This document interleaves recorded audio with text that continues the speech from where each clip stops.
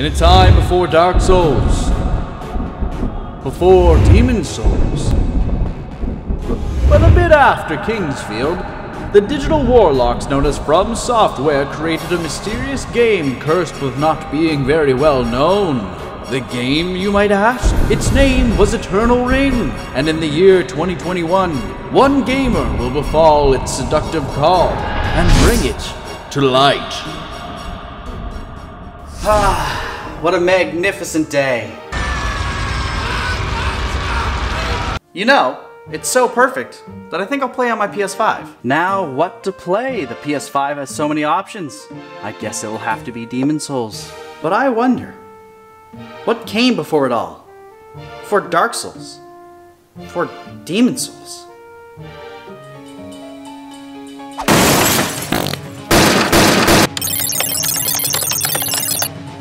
Eternal Ring? Oh, I'm getting this urge. Talk about a game no one cares about. Today I would like to talk to you about From Software's cult classic Eternal Ring. A game that is criminally underrated and does not get the attention it deserves. I want you to take my hand and we'll go where no one has gone before. All the way back to the 2000s. And we will explore Eternal Ring's world. We will explore the characters. We will explore the drama, the magic, and why I think this game is so good. So buckle up and let's frickin' go, my guy. From Software is a beloved company that has made waves in the gaming community. Their big name titles like Demon Souls, Bloodborne, and who could forget the Dark Souls franchise. But what they're not as well known for is the plethora of amazing games they've made. Have you ever heard of a little game called Metal Wolf Chaos? No? Well, what about Kingsfield? Not familiar with that either? What about Eternal Ring? Haven't heard of that one either? Well, buddy, strap on in because guess what? That's what we're talking about today. Right off the bat, it drops you into the sterile white menu. Oh God, it burns! Oh God, my eye! The only way forward is to click New Game. The game starts with exposition, so I'm gonna give you guys little clip notes. You got Solstia, you got Aldine, they're at war. Kane's the main character. He's from Solstia. His people leave him to go to an island called the Island of No Return. Some big shot Hungarian guy adopts him named Gillian or Jillian, I don't know. The Hungarian elders are bad and go over the King Ian's head. He's the king of Hungaria and sends some troops to the Island of No Return. Then Jillian and Ian are sussing the elders and they find out that there's an artifact called the Eternal Ring and the elders want it. Jillian proposes Kane goes because he's not really his son, so if he dies, it's like whatever. So King Ian gives him a letter that he's gonna give to the troops and then they're gonna, I don't know, he's gonna aid them get the Eternal Ring. Give it to King Ian instead of the elders. And our first cutscene. Kane arrives on the island heeding the advice from his Bostonian fisherman friend who tells him to deliver a ladder. You're gonna deliver that ladder. You'll be a lot better off doing it before nightfall. Best of luck to you. Hey, be careful out there. And you too, nameless fisherman friend. Safe journey home. Wait, there's something behind you. Well, I guess that's why they call it the Island of No Return. And game start. No tutorial, no hand holding, just you, me, and that lantern over there. Let's check our inventory. I love the look of this inventory. It's sharp, not convoluted, and it just overall feels great. Hey, it even has your old RPG elements in it, like fire, water, dark, and stir. You got your levels, your HP, your MP, location, and hell, it's even got a time of the day. And Kane, are you okay there, buddy? You're looking a little concerned. As for the drop downs, we have our items, we have rings, mag, gems, and weapons. And it looks like we already have a small sword, all right. As for controls, they're pretty stiff and dated, but if you played Kingsfield, you'll get them instantly. Right away, I noticed something that I love. Behind the first save point, this purple looking thing that looks like it's from Mega Man Legends is a magic ring. And I love when games throw tiny little stuff on the ground and you can barely see them. And it sounds like I'm kidding and I'm being facetious, but I love that kind of thing. It really adds the immersion for me. I feel like I'm Bilbo picking up the ring in the goblin tunnels. Now, unfortunately, the ring right now is useless, but later it becomes very important. So we delve deeper into the cavern and you are exposed to the beauty of this game. Well, okay, it looks a bit dated, but you can't tell me that your 4-year-old brain would have been like, oh wow, look at them graphics. But what dangers lie ahead? I shall continue on and oh, haha, my first opponent. One of us shall die here, and it won't be me. Oh yeah, now this is combat. Oh yeah, I'm gonna stab him with my sword. So yeah, combat is also pretty dated, but honestly it's not that bad. The enemies sometimes react and try to dodge your attacks, but for the most part you'll just be going in and out of their face and slapping them with your sword. Enemies also drop items. The Sahagin dropped a herb, and any FromSoft fan will know what that's for. Healing. And it also dropped a gem. More on these little buggers later. You make your way through the cavern and come out to a peaceful little village. It's this little town that you find the research team sent by the elders. You got Evan the team second, Marie the healer, Edgy Guy, Dragoon, Sleeping Man, Study Man, and Wallace. Welcome to this miserable island.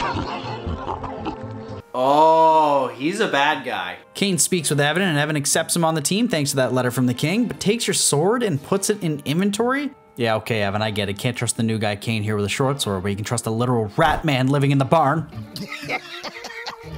Sorry. He then has the audacity to tell you to go meet with Wallace and get a replacement weapon, which is, it's a dagger. Okay, what's the point of taking away my short sword and giving me a dagger? How is a dagger less dangerous than a sword? Because one way or another, somebody's getting cut. Now, to be fair, to get the dagger, you need to present a note from Evan to Wallace, and call me old school, but I'm a fan of manually using items instead of just it automatically working. That being said, the villagers are basically useless outside of Wallace, who will sell you some things for mag gems, and Marie, who heals you. But asking around, you find out that the team was trying to lower the water levels of the ruins next to here. But to do so, they need to move the water into the water shrine, but no one can get far enough in to do it. So you know it's up to your boy, Kane. And just like that, you're in your very first dungeon, the water shrine. Hell yeah, finally I get to explore, fight monsters, and fight crabs. And oh, more Sahagin. Some flower monsters.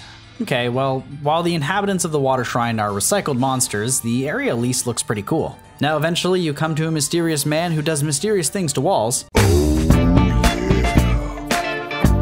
But you can't directly interact with him, nor the chest next to him. So you have to move deeper into the water shrine. Eventually you find your way to that area where the mysterious man was, but he's nowhere to be found. But that chest, oh that chest, there's something special in there. Your very first ring of power, Fireball. That's right, laddies and gents. The game is about collecting rings and using said rings as spells. You can have up to 10 rings equipped at once, I assume one for each finger, 5 of which are offensive spells and 5 of which are passive spells. By using these spells, you use mana. You gain mana back by killing enemies or consuming magical rocks.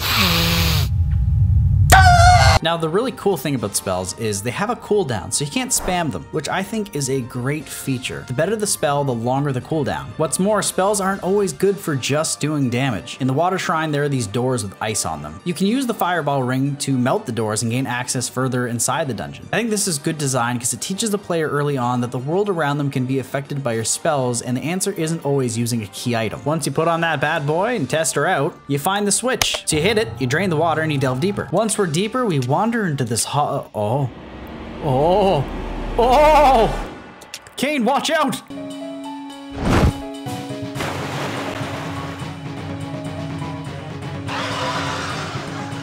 That's right, our first boss fight. This boss fight was so impactful for me. Look at the way he moves, dodging your spells, jet skiing around. I know for a fact that if I played this as a kid, I'd be pogging left and right. Anyways, he's easy. The Chief Sahagin drops your first attribute ring, the Ring of Insight, which gives you an XP bonus, which honestly I think is a questionable design choice because typically games save these type of items for endgame. After leaving the hall, you find a strange blue key and suddenly a dragon shows up. The dragon has trouble speaking, but it talks about Solskjaer and that Kane must seek out someone known as Lila. Well, with this information, let's head on back to HQ and tell our fellow comrades that we've succeeded in our quest. Guys, look what I found at the water shrine.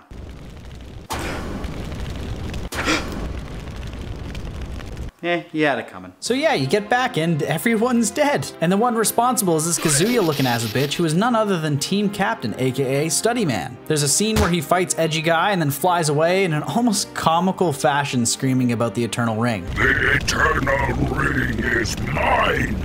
Mine! With a stroke of luck, Edgy Guy survives, and he starts talking about the power of the Eternal Ring and some mumbo jumbo, I don't know. So you just kind of ignore him, and then get attacked by a werewolf. Who, he's pretty easy too. After dispatching the werewolf, you bury your friends and head through the blue door at the back of the camp, which you have to use the blue key on. Through the door is a save point and also an odd circle. Step into it and... I shall pass down the knowledge of the ancients. Submit to me the gems, and I shall bestow upon thee a ring of great power. A ring of great power? I know how this ends.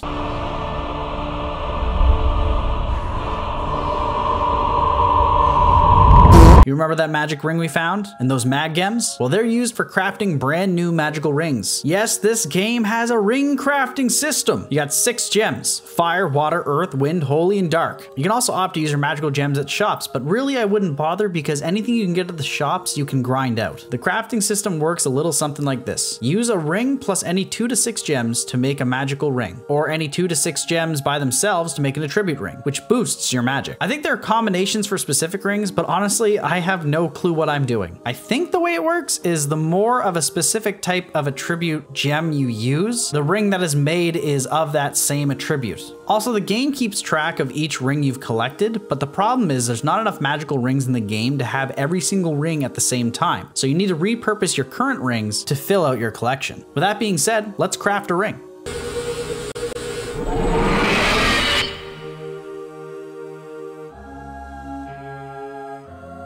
Wind cutter, huh? Sounds powerful. Can't wait to use this against my next enemy. With our new ring in hand, we delve into the ruins that the team was trying to get into, and yes, finally my first enemy that I can try wind cutter out on. Oh baby, this is gonna be good.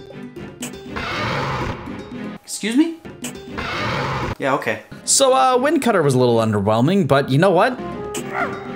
I love it! You meet up with the mystery wall man at the center of this area, and he gives you the ring of protection to help you survive the poisonous valley? Oh no, not a FromSoft poison area.